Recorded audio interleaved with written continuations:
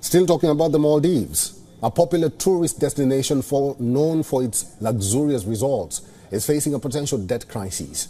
The International Monetary Fund has warned the island nation is at high risk of debt distress due to heavy reliance on loans, particularly from China.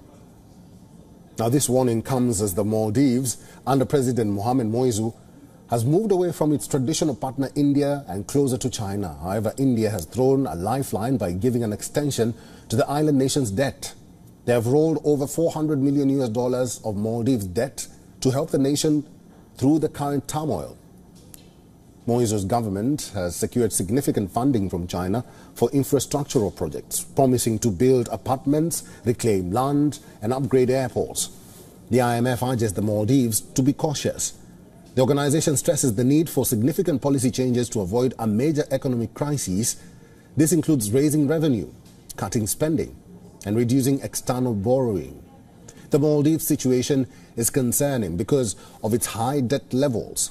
Official data shows the country's foreign debt reached $4 billion last year, exceeding 100% of its GDP and up nearly $250 million from 2022.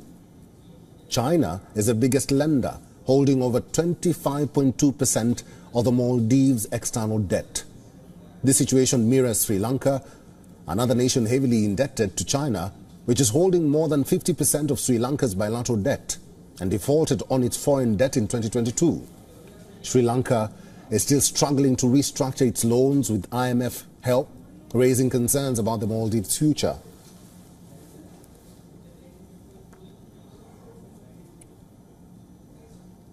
For all the latest news, download the WION app and subscribe to our YouTube channel.